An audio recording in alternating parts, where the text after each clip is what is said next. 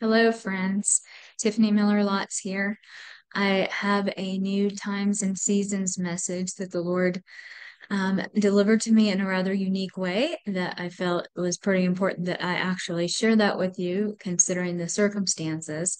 But first, from Scott and I, we wanted to let our friends and family in Oklahoma know that we are praying for everyone that is still without power after Saturday night's storms. I know it's hot and muggy and miserable in Oklahoma this time of the year.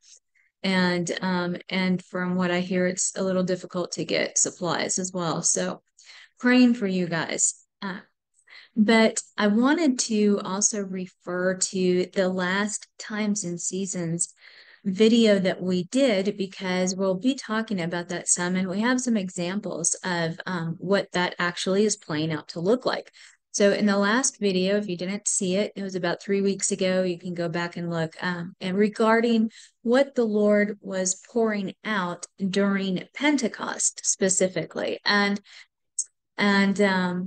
so it was this release of an interpretive gift. And we talked about how this isn't just interpretation of, say, a message given in tongues, praying in the spirit. It wasn't simply or only that type of interpretation, but that it was interpretation of dreams, of visions, interpretation of the scripture, of understanding what the Lord is saying to us, and particularly in this time that we're in, through his word, an interpretation of what First Corinthians 2 talks about, that eye has not seen, ear has not heard, mind has not conceived, that which the Lord has prepared for those who love him, but that the Spirit has revealed it to us.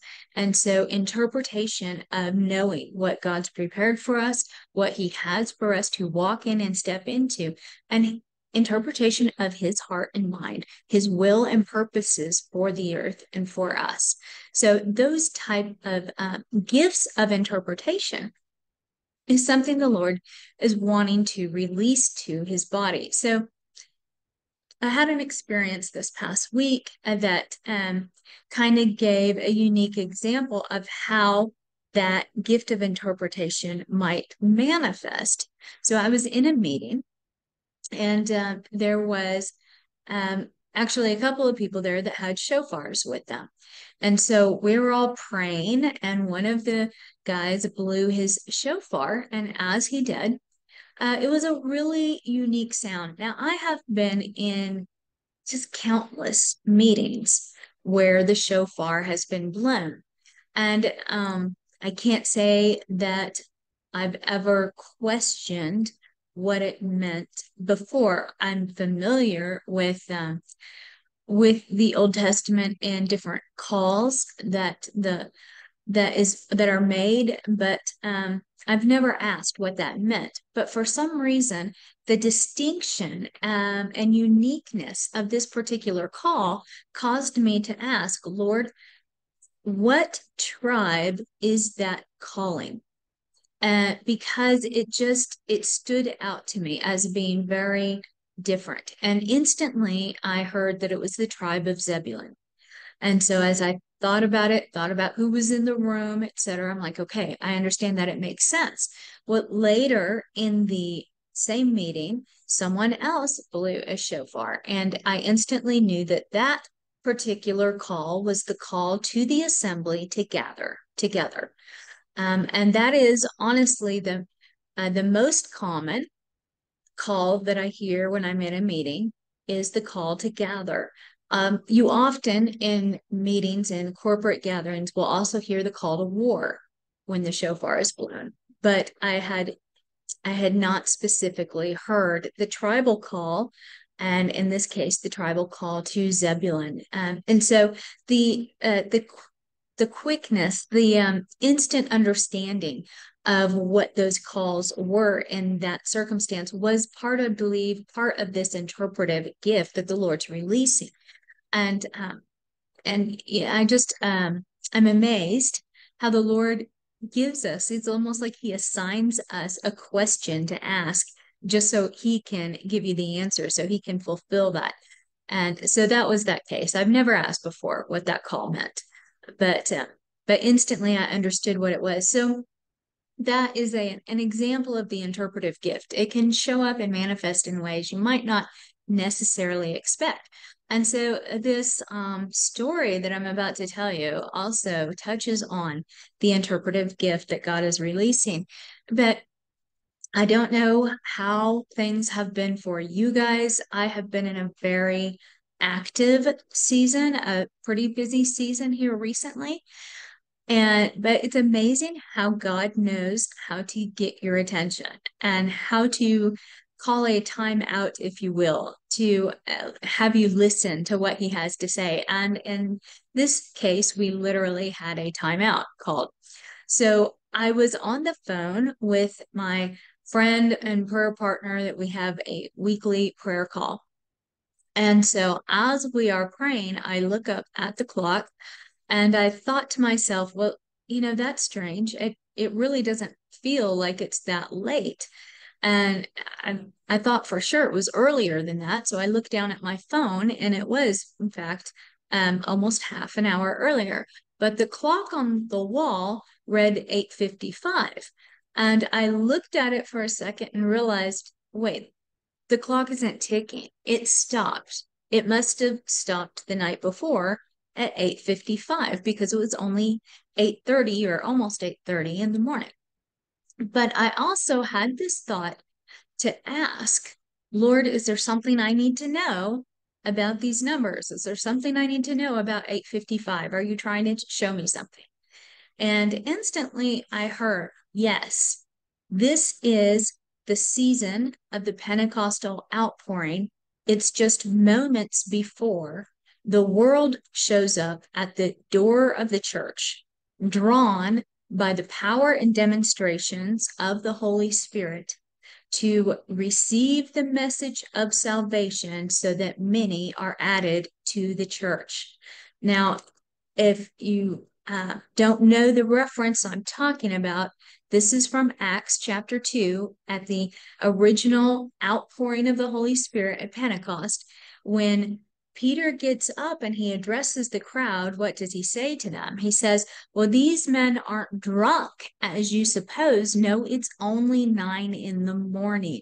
So this was morning. It was the clock was set at 8:55 in the morning. So the Holy Spirit was telling me, you're in a Pentecostal season. And this is just moments before the world shows up at the church of the door, drawn by the power and demonstrations of the Holy Spirit so that they can receive the message of the gospel so that many are added to the church. Now you can read through Acts chapter 2 and see all of that. And so that came to me very quickly. So I shared it with my prayer partner. We gave a just really brief, really quick prayer in agreement with that. And I just happened to glance back at the clock. And as soon as we had prayed in agreement, the clock began ticking again. And so I told her, okay, I guess we got the message because the clock's working again. But the clock is still half an hour ahead, correct? So I I've just made a comment on Facebook, like truly, I wasn't sure. Do I buy new batteries or do I just reset the clock? I mean, the clock seems to be working fine. Should I just reset it to its proper time and see if it keeps time after that? Well, I didn't get around to it until the next day. And so my husband's in the living room with me, and I go and I get the step ladder and I'm explaining to him why I need to reset the clock or get batteries or something. So I go to get the clock down and I look at it, and the clock is no longer half an hour ahead. It is at the exact correct time, exactly what my cell phone is reading, which of course is updated by the cell towers. This is just an old analog clock. There is no Wi-Fi connection. There's no way for it to know what time it actually is without me setting it to that time. My husband hadn't reset it. I hadn't reset it, but yet it was telling perfect time. So I told Scott, well, okay, we will we'll leave it be for now, and I'll check it tomorrow at this time, and we'll see if it's keeping time now. And so 24 hours later, it's still at the exact time that it's supposed to be. 36 hours later, still at the exact time. It's kept time since then. So let's review. First of all, the clock stops at a particular time. God gives me part of this interpretive gift to understand and hear from him quickly what that means. As soon as we agree with his word, the clock starts again. Then the clock catches up somehow, which is actually, it was ahead. So it's 11 and a half hours that it had to catch up to get to the right time. And then it stays at that time indefinitely. We don't know. But at this moment, it's still going on. It's going on 48 hours and it's still at the right time. So God knows how to stop time and get our attention when necessary. But he spoke this word about us being in this Pentecost season right now, and that we're just moments away from the church, the world showing up at the door of the church. So what does this mean for us? Like how do we can agree in prayer with that, but how do we bring our actions into alignment with that word of the Lord? So, number one is really that we need to also make notice, because we're talking about this gift that the Lord's poured out at Pentecost this year. Well, when Peter gets up and he begins to address the crowd, it's only 9 in the morning. These aren't drunk. No, this is actually what this is. What God spoke of by the prophet Joel, that in the last days, I will pour out my spirit. Your sons and your daughters will prophesy. Your young men will see visions. Your old men will dream dreams. Even on my servants, men and women, I will pour out my spirit and they will prophesy, etc. And he begins to preach to them from that point, because this is what they're seeing. So he had to start there because they're seeing the demonstration and the power of the Holy Spirit. So he begins there, but then he goes to the message of salvation so that they can get saved. But he instantly had the gift of interpretation. What? Not necessarily of speaking in tongues, of the scriptures. He instantly knew what these Old Testament scriptures, prophetic prophecies in scripture, actually meant and how they were currently being fulfilled. That was an interpretive gift. So we have here a biblical account of God pouring out not just a spirit, but pouring out the interpretive gift. So be on the outlook for how God is bringing interpretive skills into your life. But it's important at this season that we don't abandon the process, that we choose to stay in the upper room. We choose to continue to press in for those things of the Spirit. You might say, I'm not seeing that in my world right now. I'm not seeing an outpouring of the Spirit. I'm not seeing revival that's cropping up here and there. I'm hearing rumors about it, but I'm not seeing it. But these 120 disciples, they had to stay and continue to engage until the Spirit came. Now, honestly, the Spirit's coming. And there were many who were not in that room at that moment that still benefited. You can jump in to what the Holy Spirit is doing at any time, no condemnation. However, there are many people that abandoned the process prior to that moment and regretted not getting to hear that roaring, rushing wind, regretted not seeing the tongues of fire for themselves. They told the story secondhand because they weren't there, because they abandoned the process. So what I'm saying is, be the remnant. Be the ones that continue to press in, that continue to pray through. Yes, you'll be rewarded either way, but there's a special reward for those who get to experience that outpouring because they persisted in the pressing into the promise of the Father that he had already foretold was coming. So don't abandon the process. Continue to press in. Be the remnant. But also, for leaders, for pastors, for prayer group leaders, for small house group leaders, you need to hear that this isn't a time or a season to hold back on the demonstrations of the Holy Spirit in order to make the world comfortable, or not to isolate them or not to ostracize them. When God is saying this is the season when the power and demonstration of the Holy Spirit is going to be exactly what draws the world to the door of the church. So don't hold back. This isn't a time to try and make the world comfortable. This is a time to allow the Spirit to take center stage and do what He wants to do.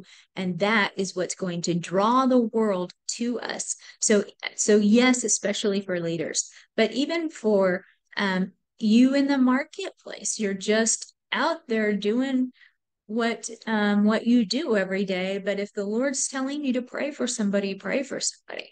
Don't worry about them feeling uncomfortable about that. It's the power of the Holy Spirit, and He comes where He's invited. So we have to invite Him. And that's going to make people uncomfortable, but it's also going to release the demonstration and power of the Holy Spirit. And another thing that we see in the book of Acts in chapter 2 is you can't be afraid in this season to confront sin. If Peter hadn't laid out exactly what happened and confronted the crowd with the crucifixion of Jesus, that holy fear, the fear of the Lord that fell upon the crowd and caused them to cry out, "What shall we do?" That would not have come if he had held back and refused to confront the obvious. This is not a time to avoid confrontation. Now, we're not trying to condemn people. We're just talking about actions. In this case, he simply said, this Jesus, this Christ whom you crucified, God has now made him Lord. And that struck them with the fear of God. Now we know, we've heard it so many times from so many places. We are in a season, in a year where the fear of the Lord is being released on the church and on the world. That fear of the Lord is very necessary for people to turn to Him. But I want you to see true, honest, true fear of the Lord draws people to Jesus. It doesn't drive them away. The fear of the Lord draws them to Him. So as they asked, what shall we do? And Peter said, repent and be baptized, every one of you, and you'll receive this gift. They came to the Lord, and many were added to the church. And so many are going to be added, many are being added at this moment. We talked earlier about this shofar call that was the call for the assembly to gather, the call to gather together. On the Sunday at Shiloh Christian Ministries, where I attend church, there was a word released that this is a season to gather. And that's exactly true. If we're not gathering together, we don't have this upper room experience, this corporate experience of the Holy Spirit being released so that the world can be drawn. But we're gathering together in this season. And so many are being added. Now, I want to refer to the last section of Acts chapter 2, where after these had been added to the church, what do we read about them? They devoted themselves to the apostles' teaching and to fellowship, to the breaking of bread, and to prayer. Everyone was filled with awe at the many wonders and signs, the powers and demonstrations of the Spirit, the wonders and signs performed by the apostles, and all the believers were together. They were gathered, and they had everything in common. They sold property, possessions to give to those who had need, and they continued to meet together. They continued to gather in the temple courts. They broke bread in their homes. Again, they gathered, and they ate together with glad and sincere hearts, praising God and enjoying the favor of the people. And the Lord continued them to add to their number daily those who are being saved. So look, I think we're seeing this very clear that this is leading us to the place where the great harvest can begin. So the gathering, though, requires preparation. So in this season that we're pressing in, we also need to be preparing. Now, if you have an evangelistic call on your life, this is a really key time for you to prepare to really step fully into that call.